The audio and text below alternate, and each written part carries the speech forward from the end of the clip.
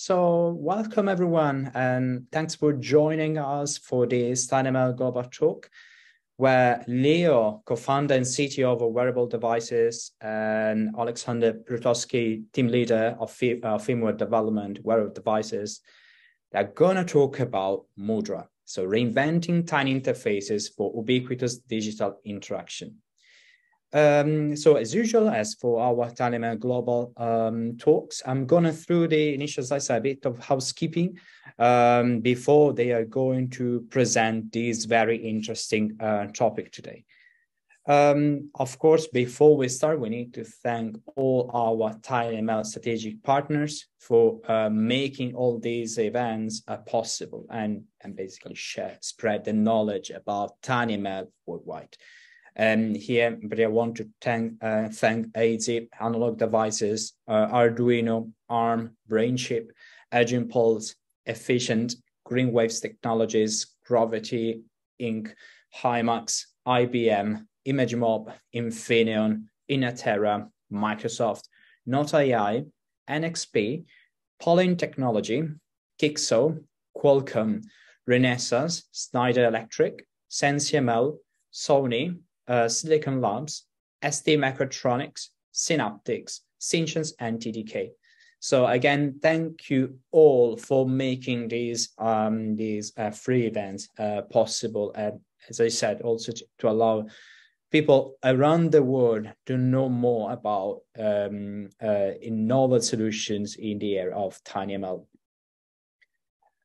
So these are just some numbers about how the tinyML group is growing. It's growing incredibly because of certain of the interest and the incredible opportunities that tinyML is bringing in the education and in the industry sector.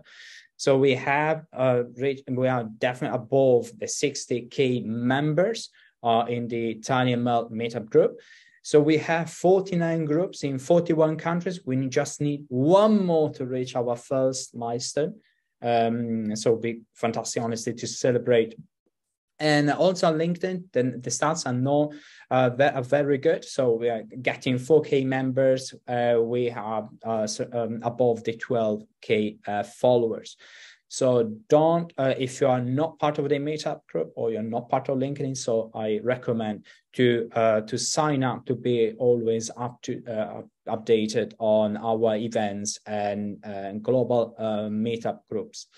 In terms of the tinyML global talks and other events, as you probably are aware, most of them are recorded.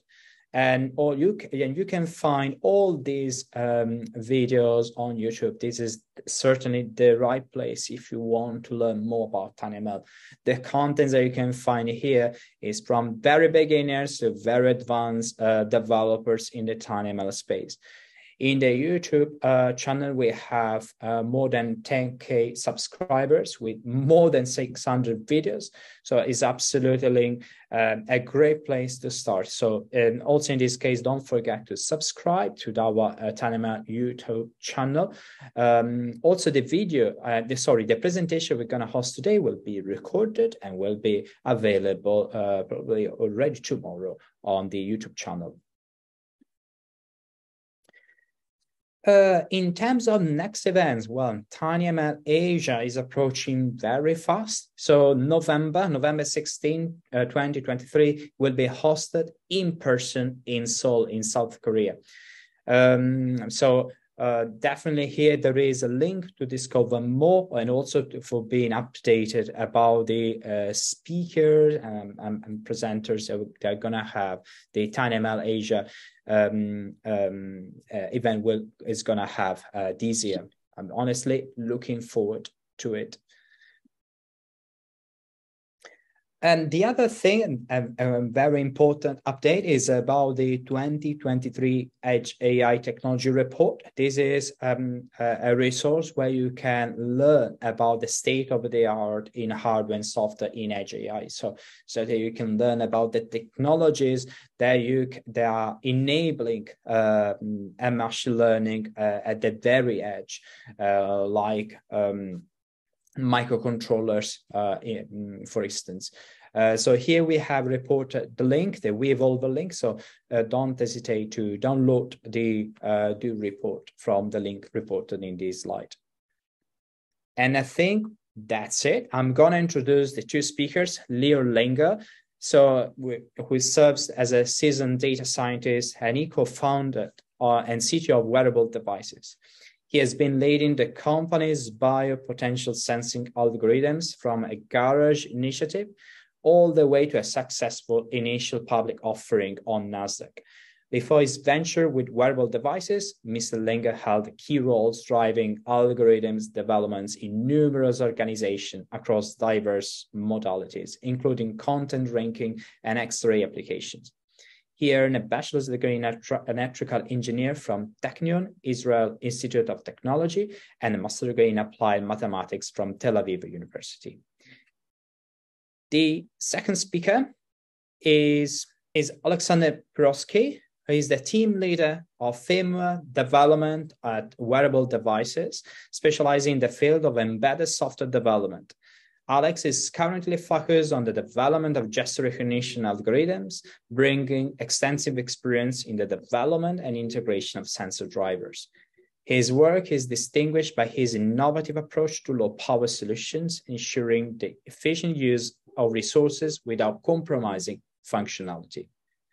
Alex has a proven track record in implementing a substantial number of HID devices and ensuring their seamless integration across multiple operating systems. He holds a master's degree in computer science from the Kiev National Polytechnic Institute. His unique combination of academic rigor, passion for technology innovation, and dedication to energy efficiency continues to propel him forward in the wearable devices industry. It is my pleasure to welcome Leo and Alex, and definitely the stage is yours. So thank you, Gianmarco. We're very excited to be here. I'm excited to be here, and I know Sasha is excited also. So we'd like to talk about a few very cool things in the most visual way possible. So we'd like to talk about human-computer interaction. We think that today, this should be done dramatically different. So we'll explain this in the most simplistic manner. And then we'll talk about ionic exchange. And the value, we'll break this down, this technology, into two phases. The part where we explain the anatomy, how our bodies work. And the other part, how we explain how sensing works.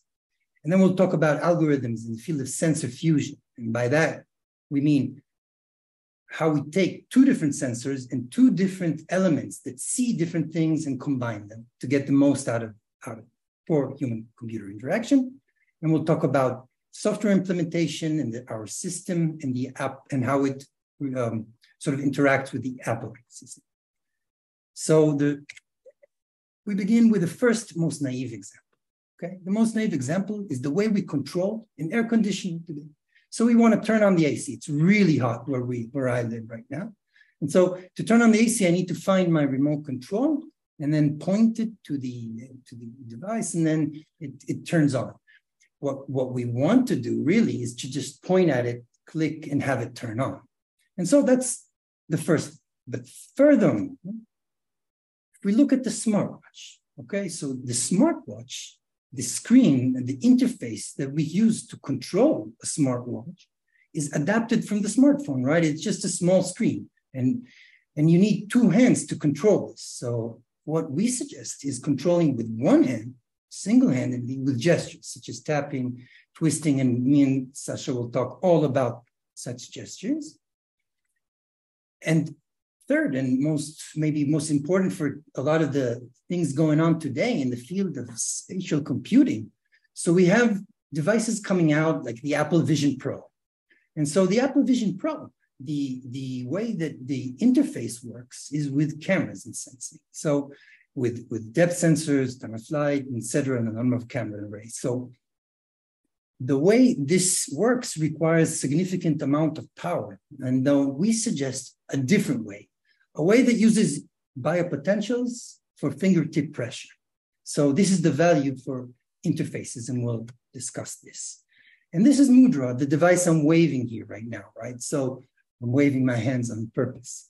So it contains many of the electronics that we have that we're all familiar with. We're familiar with BLE, power, LEDs, but the unique things that we bring here today to show you are the SNC surface near conductance sensor array that is embedded on a flex PCB. So it conforms to our hand and wrist very well. And we also have an IMU together with this. So together, these two sensors give us some indication, a noisy indication, right, of sort of a picture of what our arm does and what our fingers do. And we'll show this, and we have some links in this white paper, whoever wants to expand. Yeah, hi everyone. It's really great pleasure to be here. And what we are trying to achieve, it's first of all to compete with the computer vision and bring in our modern world some device that will be able to control and manipulate it with your meta universe, such as VR, glasses, and so on and so on. So what we are actually doing, it's like neural clicker. First of all, it's like your general mouse that you're able to connect in any devices in the world. And second, that it will be able to track the finger pressure and tap, drag and drop, and other things. So with this, can you go to the next slide? Yeah. So neural clicker, we are using SNC sensor. This is biopotential array sensor, and IMU motion sensor with accelerometer and gyroscope that's able to track your hand position. So SNC we are using to achieve the pressure level, and IMU to able to manipulate with the mouse pointer. Go next. So our main feature, it's drag and drop. If you will see that there's a lot of devices that's right now capable to bring tap only from the IMU, but there is no such device. I'm not talking about computer vision that's able to actually understand that you are pressing your hand and you are still pressing, you are not releasing. This is for nowadays, you can able to achieve it only using the computer vision, but using the biopotential sensors such as SNC, you're actually capable to track the finger pressure with the bionic exchange, which Leeor will tell more. Thank you, Sasha. So what are we sensing? What is a biopotential sensor? So the way we'd like to explain this, and afterwards we'll first begin with the phenomena of the body, how our bodies work, and then the actual electronic sensing, because they both go together. They're a team. So the way we chose to explain this is with videos that are taken from the anatomy and physiology lectures. They're really great, and you can check them here in the links. So these, the idea and the marketing, we have, first of all, in our website, we have this marketing video. So we're controlling our device. This woman is pressing her fingers. There's an action potential, some sort of a message between the mind and our fingers. And then, this is the control. This is the sensing. And I'm here to tell you, we're here to tell you exactly how this works. So in our bodies, we have that when two excitable cells would like to pass on a message between each other, there is an electrical and also a chemical reaction. And so it's not so simple as in electronics, and we'll talk all about this. So we'll break it down, okay, into 3 stages. The first is the formation of an action potential. The second is the propagation of that action potential throughout our body. And the third is innervation, how our muscles work.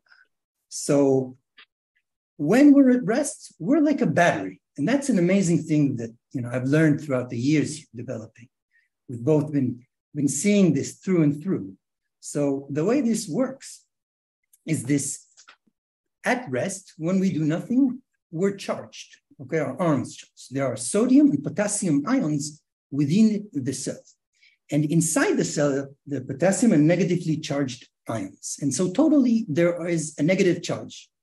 So if we look at the X on our hand, right? So we have a membrane, a plus and a minus, similarly to the way a battery operates, right? So that's how it is, just with ions, these specific ones.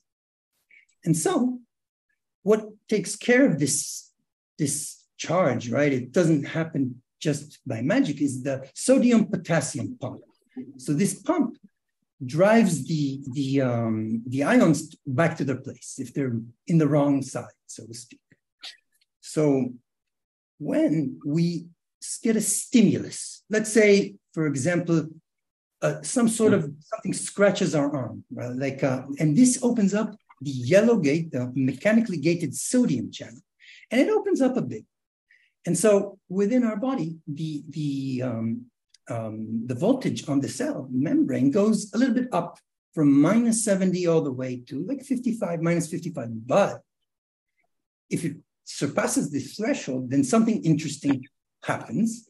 And so the interesting thing that happens is the opening of the voltage-gated sodium channel right here.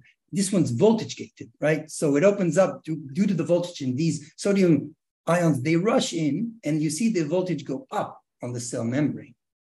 So it reaches around 40 millivolts, as you see on the image to the right. And then it falls. It falls due to another mechanism, the voltage-gated sodium, the voltage-gated potassium channels, excuse me. Play that again, the potassium ones, right? And they make the voltage go down. So now there's a falling phase. And so they go to the other side, okay? And finally, and we've been familiarized with this, the action potential, the value of the voltage on the cell membrane, it stabilizes due to the sodium potassium pump, which we've shown. So just skip to the next slide. And that was part one, the formation of an action potential. And so this is the first stage of the magic. And the second stage is this propagation of this action potential throughout our arm. So now the sodium potassium channels open up, and in turn, they interact with the next sodium potassium channels and so on. And this process propagates similar way to when you throw a stone in a pool, so to speak, right? It will make the water ripple and the wave go to the other end. So along the myelin sheath, it's not exactly the same. And the third stage is the stage of the innervation. And here, what happens is the action potential rushes through, it's coming into the other side. Now it needs to pass its message to the other side. And the way it does that, it was interaction with the calcium. So now calcium chemically is transmitted to the other side, and it will latch on to the other side, transmitting its message. So we have a phenomenon that is composed of both an electrical and a chemical reactions. And so it is very unique. And in the last part, or getting to the muscle, now this action potential reaches all the way down to the sarcolemma, very close to where our fingers are, where I'm moving all the way to the T-tubules, where the calcium now will rush inside. And what it does, it will make the muscle contract. So now we have an electrical, chemical, mechanical reaction. And so muscle contracts like so. And you can imagine that now this muscle, when it contracts, it pulls on a tendon. The tendon, in turn, pulls on the bone, and on our fingers move. Similar way to what a marionette would move, those marionette. So we find that extremely cool, and this flexion that we do works in a way this is the anatomy. So yeah, let me describe our milestones, how to bring such a unique action to the real product, to make it more real, to make more adjustment to this. First of all, the first milestone was data acquisition, how to collect data, how to record it, and actually prove that our concept is real. So we develop the mechanism to send everything in the most efficient way, and we develop small button. When you are pressing, it sends true or false, simple as possible, with the signals. Yeah, as Leeor, you can see it on the Leeor camera. He showed the buttons in Connect. So here you can see that our idea of ionic exchange is actually real. You can see on the slides that's SNC, and red mark that's only show true and false, like raising up and down. And you can see with the graph that SNC are moving. So this is SNC signals comes 15 milliseconds before actually you press the tap. And you can also see that on IMU, where the graph that's tap physical, it's responding only after the SNC signals, and which is extremely interesting. And it was a little bit on the beginning, we faced a lot of issues, how to optimize the system, how to send everything as much as possible with as much as possible frequency to detect even small phenomena. And we use the queuing mechanism with the round jobbing. So we are making the prioritization because, as you know, as many people know, that BLE has still a lot of issues. It's under development, and while you're developing with low power device that's sending in real time a lot of data, you will face several issues. So our system right now, here you can see the data acquisition that's coming. It's very interesting videos for me. So here Leeor explaining that's our idea with the buttons. When he is pressing, it sends its closed circuits and it sends true or false. And if you will move a little bit video on the middle, you can see our signals that are coming. It's coming to the application where the application parses this and showing on the graph. So with this, you have capability to understand that we are not describing something theoretical. This is already like real product. This is already data that brings capability to our data science team to parse it, to develop the algorithms on top and start working. And with this is the first milestone was achieved. And the second milestone for sure, after we will develop all the everything that's possible on the TF Lite, we will bring everything to the TF Micro. And yeah, next. So here you can see a small diagram how the actually system are working. We have SNC sensor and IMU. If you will use a not DMA process, which is blocking mechanism, you will face the issue that CPU usage will raise up more than 80%. We are using Cortex M4. This is NRF5283. And if you will use the blocking mechanism, you will raise up on almost 80%, and which will bring huge skewing, huge data corruption. All the system will work slow as possible. With a DMA mechanism, with a burst reading, with a reading chunk of the data on the hardware layer, not on the CPU layer, on the logical layer. And all marshalling are done on the hardware layer. And then it's sending, according to the queue, it's sending to the Bluetooth to application side. And all the parts of the computing are done on the phone. Part of the computing is done already on the firmware layer, such as twist gestures, such as small tap gestures, bring to side, falling, wake up on motion, tilt, and other gestures. So we develop a decision tree to make dynamic prioritize what is actually to send. What is actually to send. Then you need to a little bit skew. You need to play with BLE core parameters with a general attribute table and MTU. As my suggestion, always use the biggest possible package and one single package for everything. Thank you, Sasha. And I just want to point out that the button, which seemed, you saw the video, it's collected in the Technion. So this data collection procedure enables us to bring labels to data that you don't have labels. You do manual segmentation that is very long, and so, or you construct some sort of a mechanism like this button that we've shown you, and we have other sort of setups to collect data. So we have now labels for supervised learning. And that is simply amazing. All in real time, all working silky smooth.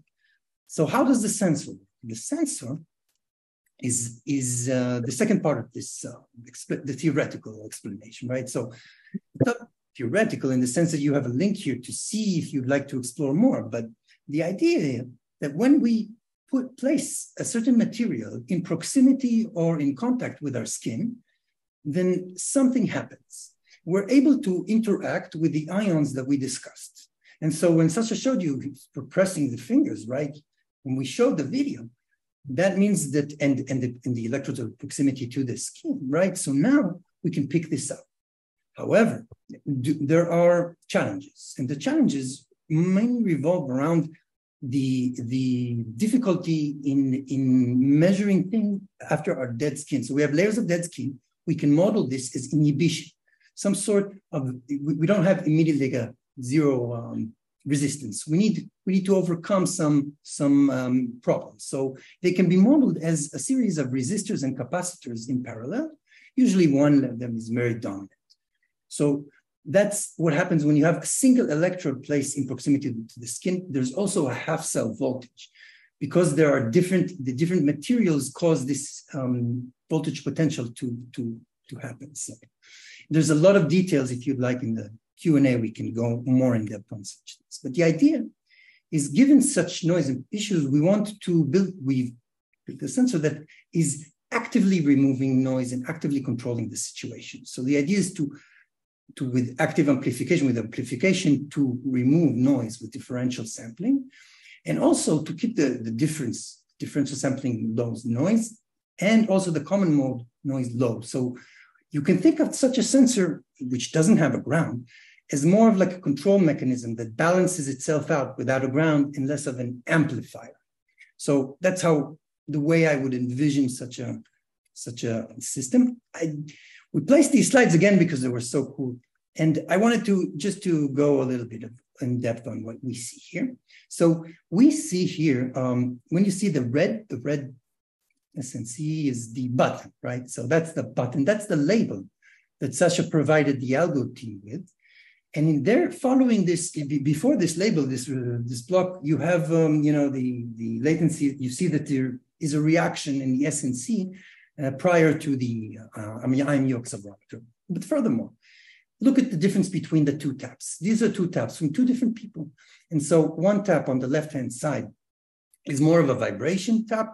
The other is somebody more pressing on his fingers. So you could see that the SNC is longer, right? It's not a momentary click. It's like a press. And so that's the differences between people, the way they interact with HCI, with Mudra. And so there's also noise, right? So noise allows us, and the button is 0, right? No labels here, it's all noise. So there's nothing interesting in a sense happening here. On the left-hand side, you see me drumming. So when I hit the table, you see a large vibration in the accelerometer vibrates. And on the top, you can see when I move my hand like so, there's a little bit of friction with the electrodes. So you can see that sort of noise. And on the other side, I'm sort of walking around with my fist, so you can see that what that looks like. So we just wanted to share with you this data because it's super cool. And so the bottom line right now, with the value here, is that we have these two sensors. We showed you, and Sasha showed you the latency. So the latency is low, all right? The power is low, and we're going to talk all about that. And we can sense not only pressure, but also not only vibration, but pressure. And so these two go together. But the downside is you require some proximity to the skin contact. So that's how biopotentials work. And in our white paper, we discuss human-computer interaction. So in human-computer interaction, really when I'm typing here on my keyboard, then I'm pressing on the keys, right? So when these keys appear on my screen, and it's a continuous process. So that's how human-computer interaction works, sort of like communicating with everybody here. And so without the feedback. So the way, though, that this process of pressing a key, in a similar way to tapping, involves, first of all, a thought and intention, which you can sense with biopotentials, at least when the intention is significant enough and surpasses and creates an action potential. And the movement can be sensed with an IMU. And so the switch, which when it closes a circuit, it gives us the true, false, 1 or 0, and that's not necessary. We can figure that out before we even press the button. So that's the amazing thing about such such a device, okay, and such a concept of controlling things differently. And so, if we look at sensor fusion, and we talked about these two sensors, there's two dramatically, I would say, computationally different methods. One would be neural nets and the other random forests. And so, and based on feature extraction methods. And so when you combine two sensors and in the sense, fusion in the sense of getting the best out of both worlds, like in the table that you saw 2 slides ago, then in neural nets, the key idea would be to use concatenation in a layer followed by that in some intermediate layer. So you got 9U and S and C, some computation, some layers, and then a concatenation, another layer. And we've tried various things to pull this layer with various loss functions and create some various to control the embedding spaces. And so you can really control this to keep the noise and to keep everything sensible. But on the right-hand side, with random forest and feature extraction, such methods have proven to be more complex, as you can imagine. And so when you create such features that combine multiple features from two sensors, then really that's not really good to build a feature that combines the two. We've had more success with just feeding them to the random forest, and the contribution with the majority vote figures that out in a sense.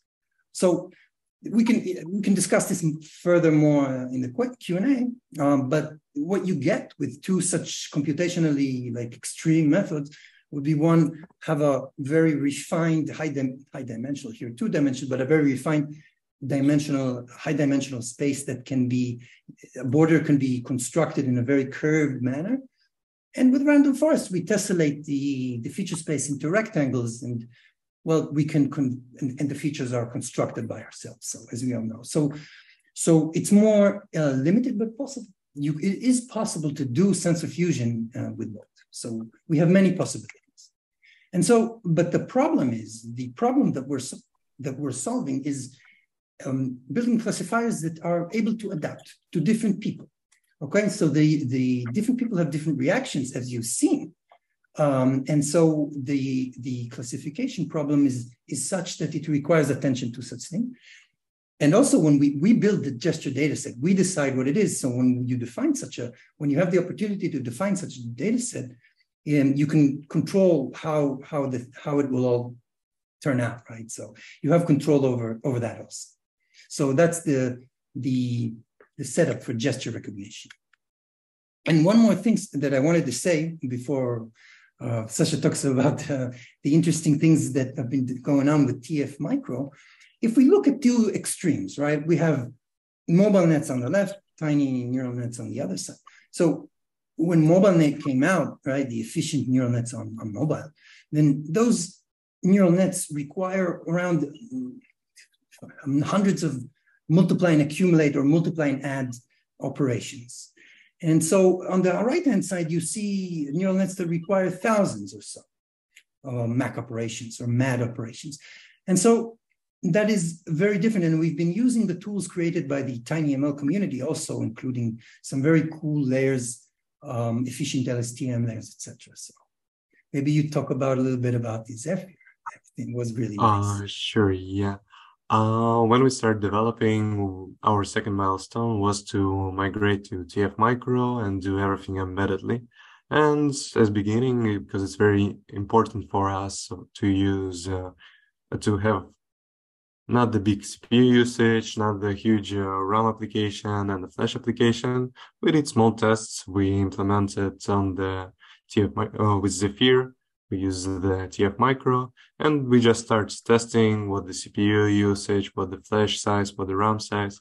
And it appeared that's all part of the sending mechanism to support big packages, to support high frequency throughput, to support everything. It's required even more than this small model. Can you go next? Yes, of course. So yeah, as Leeor mentioned on the few slides ago, that's what we are facing and what we are fighting, that's variability between users. So you can see that our device, it's flexible, and each person wearing it in different way, like this, doesn't matter. So when we start developing the air mouth algorithm to track where you moving like left and right, delta y, delta x, we face the issue that when you are putting your position like this or like this, it's very hard to manipulate and become like left. So left is always left and right is always right and up is down, because variety of the users, a variety of how you put your bands and where is the IMU, because it's not static position. So we started with cursor projection to understand where is the ground and dynamically switching this. And this feature, it's already implemented. We're actively using this. This milestone we also achieved. Yeah. So second feature that was very important for us, it's momentary tap versus drag and drop. Momentary tap, it's when you tapping in high frequency, you're tapping with something and you want to achieve, let's say like a default mouse, it's give you ability to tap like 10, 15 taps per second. It's really great result, but with all this back and forth sending mechanism, computing, you need to also achieve at least like 10, 12 clicks per second. And this milestone was also achieved. We right now almost like 7 clicks per second, which is really great result because it's hard to understand where you're pointing, and also drag and drop. So distinguishing, it's also achieved by the state machines where you're pressing, holding, the slope effect, that's a cooldown, and a lot of logic behind. So we are using HID, general mouse descriptor, and touchpad and keyboard, D-pad to variety of devices. So there was on QA question that's what's doing the tap. Tap can sense if it's iPhone, it can sense click, but it's HID, so you can make your own presets. If you say you can press and it's enter or like this, you can even put the shortcuts like we are doing for the macOS. Also, it's very interesting was to discover this ANCS, Apple Notification Services, and Apple Media Services, to distinguishing between neither it's iPad or Apple TV or iPhone. I'll explain why, because on the Apple TV, there is no cursor, and Android TV, you're not able to just put your dongle with a mouse to the Apple TV, it won't work. With this, you need to develop the remote controller, HID descriptor of the remote controller, and how to develop this mechanism of the switching. This mechanism on the switching is done on the background when you receive the notification from the Apple that you actually connected and you actually working with the Apple TV with significant parameters, with everything, easy to switch, and response to action. With Apple Notification Services, you can respond to the incoming call, volume. You can see already what's done on the system. When there is message, you do the twist and it's clear your notification. Or when there is receiving call, you put you enabling the signals because you receive a notification from the Apple there is incoming call. You enabling the sensors from the sleeping, and you do tap and you answer the question. And you answer the phone call. Yeah. Right now, because our device doesn't have any interface like the buttons, screens, or whatever, because our concept, it's only hands-free device. So you don't have any interface with you. We are using iPhone as interface, where you have capability to switch the speed, switch the mouse accuracy, toggle between a lot of varieties of parameters. So iPhone, here it's becoming your interface where you are capable to toggle between devices. Let's say here you can see device number 1, device number 2, device number 3. With the broadcasting, where you connect it to the iPhone, you're sending all the signals, and then HID commands to the device number 1. If it's Apple TV, it's remote controller button. If it's iPad, it's stylus. If it's MacBook, you're using trackpad. And if it's iPhone, it's just on the mouse. With this, you need to develop the blacklisting advertising, direct advertising, really nice pairing mechanism, which provide you Nordic SDK the pairing, all this process really done well on the Nordic SDK, and so. So the next slide, we can see our main competition. Our main competition is computer vision versus our system, to prove that our system can bring interesting varieties, can bring interesting solution for other customers, for other people, neither the computer vision. First of all, that's the price of the manufacturing. The price of the manufacturing of the camera, it's way higher than simple IMU and our bionic sensors, SNC. Second, that's IMU, it's low power sensor, and SNC, it's also low power sensor, which is comparing to the camera, where you can see that we just put some, we found the middle value of the camera power consumption. That's around 500 millivolts. But 500 millivolts, it's not connected to the BLE. It's not sending data. This is just camera consumption where the camera is active. And when we are connected to the device, we're connected to the second device, we are enabling the signals, we are sending these signals, we achieve 10 millivolts, which is, we are right now using 30 milliampere hour battery, and our device can run on this situation almost to 10 hours, which is great result. And with the computer vision, 30 milliampere hours of the battery, it's nothing. It's really nothing. Also, but there is several issues with our approach, and this is the disadvantages of the accelerometer, gyroscope, and SNC, because you need to, first of all, denoise the signal. You need a lot of signal filtering, which we done high pass, low pass, and everything done on the CMC side with the ARM, so it's really optimized. With the computer vision, you don't have such problem with the noise and signal complexity. Also, as a great advantages of the current our system, it's weight of the device. If you will take the Oculus, and all this weight of the cameras are like really huge. But the minuses of our current system, that it requires skin contact. That's why you increasing the complexity of developing the flexible device that will be perfectly aligned with your skin. I think you covered, we covered everything, and I didn't understand how you, during the presentation, you read the QA. So, but we're ready, Gianmarco, I think, for the QA. So the last slide that Sasha discussed is, in a nutshell, what we're saying here is that it will be very hard to build the smart glasses like so, very sleek, like a Ray-Ban, with electronics embedded inside. And we have another sort of approach to this. And yeah, and this is, thank you for taking the time and hearing about wearable devices. And if there's more QA, I'll just, Gianmarco, take some of those questions. Absolutely. And honestly, it is a great pleasure, a great presentation. I really enjoy it. So I'm going to the Q&A session. So I'm going to change the slide because I think the next one is to, give me just 1 second. Okay. Oh, maybe I can go to the previous slide. Yeah.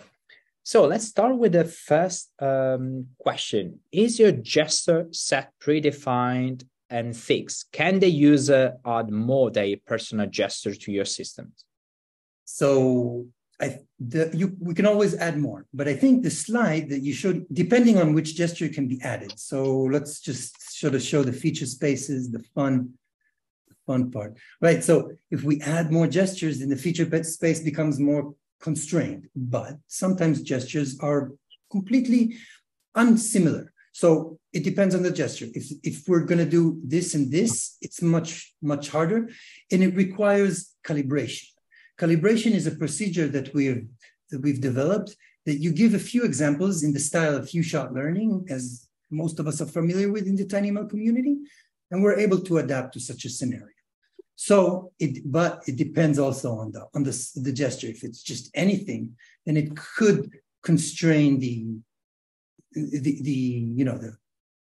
idea of manipulating the feature space in such a way that it can be separate. I hope I answered. Also, I think it will be very interesting to add. There was some demo that we provide to customers where he controlled the robot based on HID keyboard commands. So when he was press and hold, there was right arrow key, up arrow key, left arrow key, enter, space, and so on and so on. And then they parsed this HID keyboard input to customize gesture of the robot. It was very interesting. Thank you. That's nice. I think absolutely. I think you have answered this question. So, okay, there is a question about data collection. Hold on.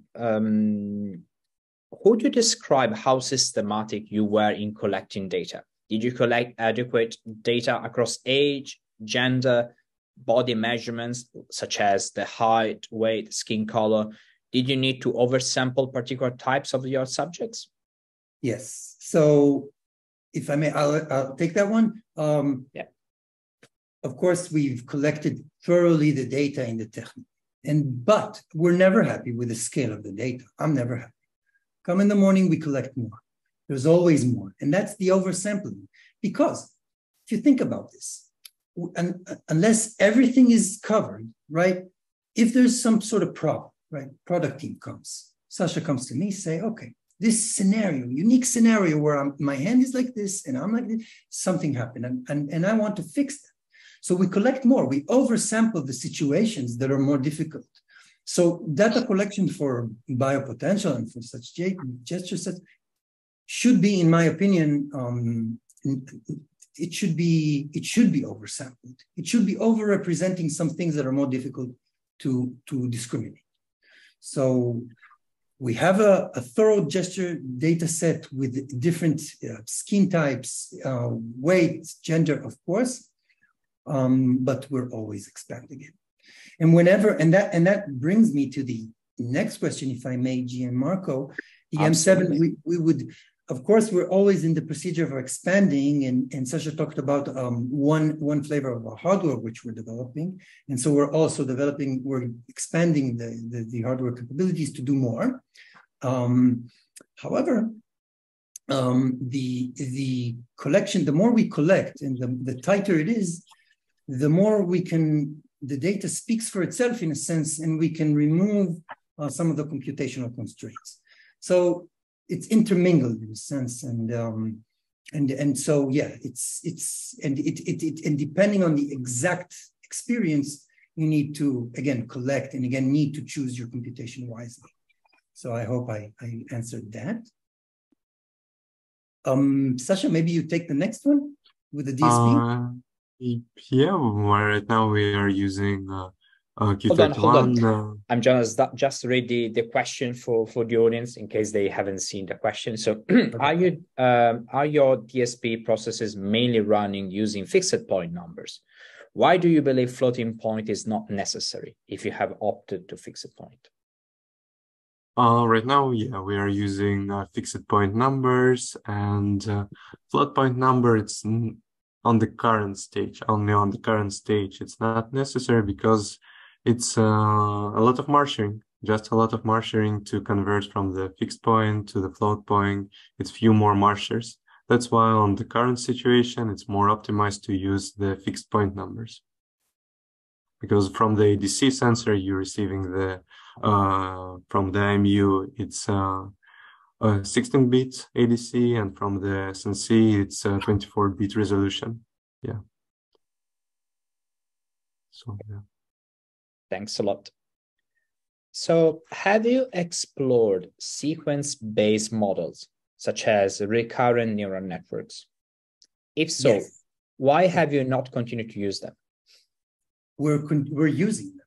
So we're continuing to use them. We're always continuously doing different things. So as we've mentioned, and we're continuing to expand our capabilities. So it's an ongoing process, but we're using recurrent neural networks.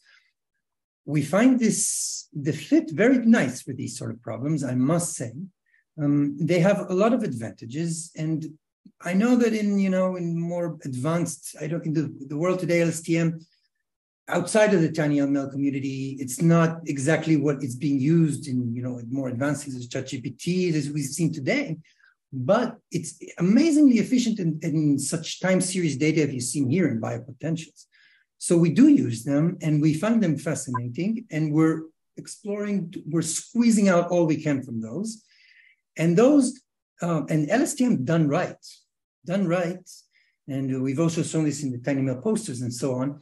Done right, LSTMs can be extremely efficient in embedded, and also extremely efficient for time series data, such as what we've seen right now, where data is modeled time by time. The vibration is something that goes up and down. There are more details here. It's not that you feed raw data to a neural net and you expect everything to come out. There's a lot involved in these pipelines, but maybe I'll keep that for another tinyML session. So there's a lot to say about this question, really. I hope I answered it, and I can answer furthermore in the mail to discuss this in depth, because there's a lot to say. Many thanks. Another question is about the sensor type. So why don't you use a magnetometer in your device? Why don't you use this for recognizing the gestures? I think it's magnetometer. Yeah, I can say that it's magnetometer. Okay. Yeah, so perfect. Sasha, that's one for you, yeah. Yep.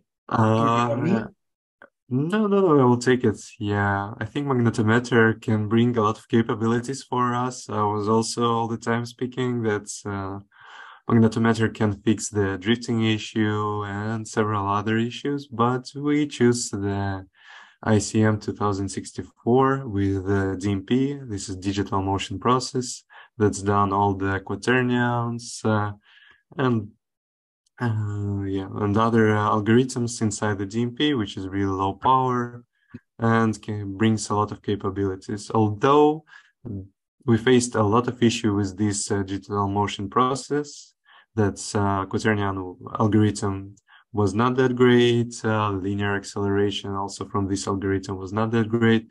And when you are using the black box, like the DMP, because you don't know what itself it's doing, it's not that great. So as for me, magnetometer, yeah, it's a great idea. Yeah. Thank you. I have another question actually on this, still on the sensor. So in this presentation, we have learned a lot about the SNC sensor.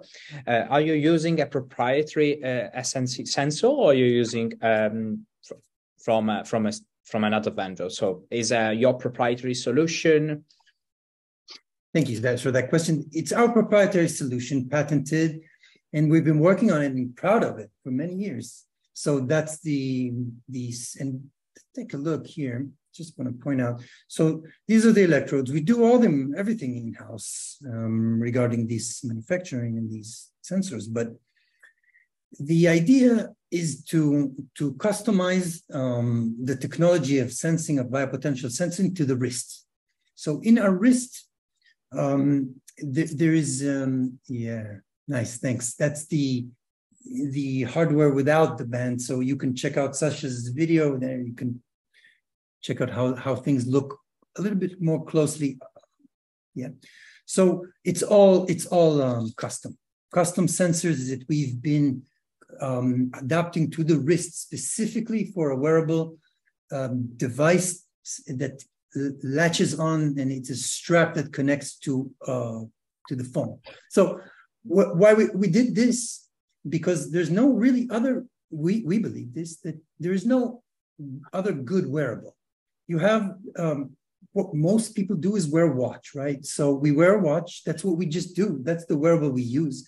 And we wanted to build a product that connects to this wearable, to a known something. So the strap is our proprietary algorithm, sensing, technology, etc. That's cool. Thanks a lot. So here is about a question about the battery and the EM fields that could be generated by the battery. So can these electromagnetic fields confuse your sensor, for instance? Yeah, chargers, So if you when want to you're chime charging. in, Yeah, we can Sorry? split it between both of us. so first of all, no, you start. The answer is yes when we are using the charging of the battery because of the ground. It's confusing the sensor. And you continue? That's all. So yeah, it's the confusion.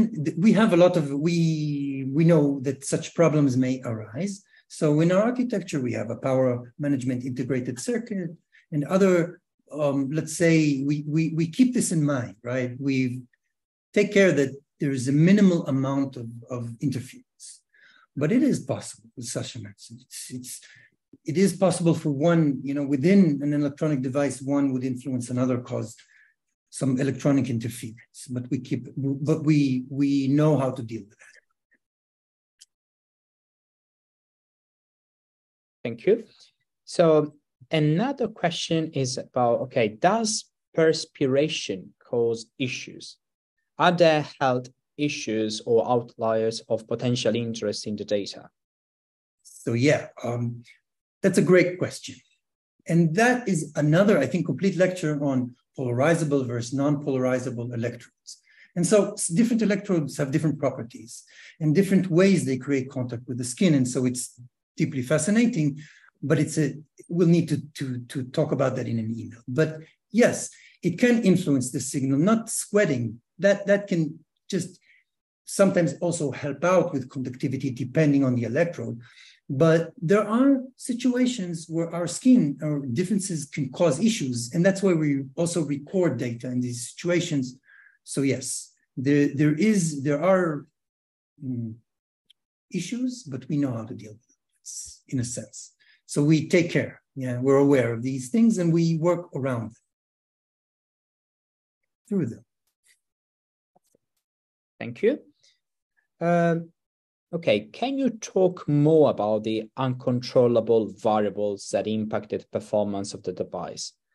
Bend tightness, sweat, EADA, how these get compensated by the recognition algorithm? All right, so it's a good question. Our approach is to see this when we build a company, when we work together, when we present together. Then when we thought about this, we knew that these different issues were pop up. So the way that the company is built is very interdisciplinary.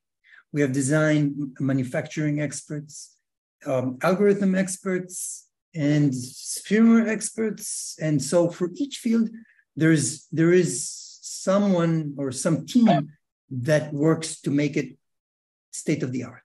So yes, there are many challenges that are raised and they're true. It is a challenging problem. Otherwise, such technology would already have been implemented. But when we talked about the sensor fusion, that was the interesting thing, because using two sensors, you can get, in a sense, the best of both worlds. So let's say right now I'm sweating, right? So now one sensor here, just going to put on my band, one sensor here is going to be, my SNC is now, let's say, noisier, okay? So now I will need to rely more on IMU. And so this to get a tap. And so the contact with the skin can be mitigated. Problems can be mitigated with this sort of interplay between the two. And so, yes, it is. So we have the drag and drop and the different capabilities which we discussed. And we work through this. We work through this in engineering level and also in the experience level of the product. So again, it's a great question, but to answer it fully, I will need an email and we can talk all about it. So, thank you. Many thanks. Well, probably you have realized, but from the many questions you have seen today, the interest on this topic and actually the brilliant presentation you have delivered today. There are 3 more questions. I'm not sure we're going to have time, but the first one probably is quite quick. What is the main difference between the SNC sensor and the EMG sensor? So SNC is tuned to the wrist, and in a wrist, there are no muscles. EMG picks up direct muscle innervation. And so in a wrist, we have a lot of different things going on. We have all the slides we discussed, and crosstalk between different muscles in our wrist, in our arm, etc. So the main idea is it is a very similar technology. Also ECG, also EEG, they are all sensing on different parts of the body. But when you tune a specific sensor to a specific place in the body, we honor it with a name. So that's what we did. That's perfect. So there is also a problem. I don't know if it's a question or a comment about the brain. I mean, the low power voltages generated by the brain. Can you also use a similar technology to capture these voltages? So I'd like to say that is not part of what we do right now. And so we focus on neurons and technology that is the motor neurons. We didn't talk about this, and this is the end of the presentation, and I won't go too much in depth on this, but motor neurons are more stable. But you want to control the motors and not the thought. Sensing thought is a deeply... CTO. Sensing thought is indeed something that we're more... that requires further more niche. So that I won't go into, but the motor neurons are what we're interested in the hand. So we focus on the hand and the wrist. And last question for today. So about the inference time, do you have some specific time that you need to meet first of all? And did you use quantization to get better latency? So that's a great question. We've used quantization, of course, and that's really nice. And so, yeah, the latency, there's different things. Yes, quantization diminishes the latency, but we talked about 2, and I just want to stress this, the mobile and the embedded side. So when you do things on mobile, there are no real computational constraints for such problems. You can do deep neural nets is as far as your imagination goes, right? And so, but with embedded, you must be more careful. So, of course, this quantization is truly crucial for embedded, and we've been using it. It's really nice, along with the other great software that's been written by the tinyML community. So, thanks for that. So, thanks a lot again for your brilliant presentation. We also hopefully answer all the questions in the QA tab. We're approaching the end of this talk, and I'm going just to present the remaining slides. I want to thank you again, Leeor and Alex, for this very interesting presentation. I'm pretty sure also you're going to receive quite a lot of emails to learn more about this solution. Since we're approaching the end of the presentation, once again, we want to thank all the tinyML strategic partners that are making not just this event, but also all the other events free and in order to spread the knowledge of tinyML worldwide. In particular, we want to thank the executive strategic partners, which are Qualcomm AI Research, advancing AI research to make efficient AI ubiquitous. Sentience, accelerate your edge compute. The Platinum strategic partners, which are Atrius, deploy vision at the edge at scale, Sony. The Gold strategic partners, Analog Devices, ARM, Edge Impulse, Infineon, Inatera, Microsoft, Renesas, ST Microelectronics, Synaptics, and the other silver strategic partners listed here, which are AZIP, Arduino, BrainChip, Efficient, Greenwaves Technology, Gravity, HiMax, IBM, ImageMob, North AI, NXP, Pauling Technology, Kixo, Schneider Electric, SenseML, Silicon Labs, and TDK. And that was the last slide of this very interesting presentation. So on behalf of the tinyML Foundation, I want to thank you all for attending this talk. That will, as I said, this has been recorded and will available on YouTube already tomorrow. With this, I would say, let's see at the next tinyML Global Meetup. Bye-bye.